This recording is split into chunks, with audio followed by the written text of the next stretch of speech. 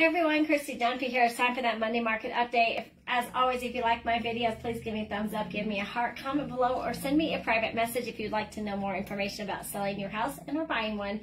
So let's dig into it. In the last 7 days, 263 homes hit the market and there were 348 price decreases.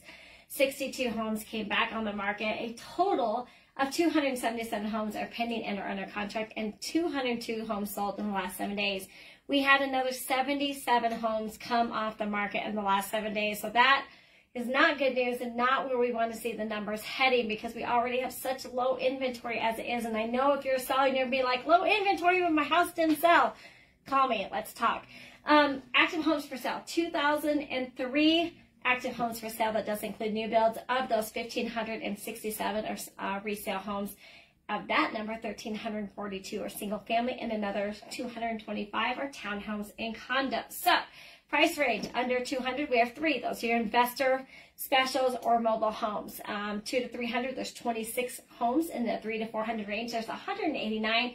In the 4 to 500 range, there's 328. In the 5 to 600 range, there's only 338. So our 4 to 500 range is catching back up and may take over pretty soon as the highest or most number of houses for sale in Colorado Springs. Anyway, if you guys have questions, please give me a call. We'll see you next time.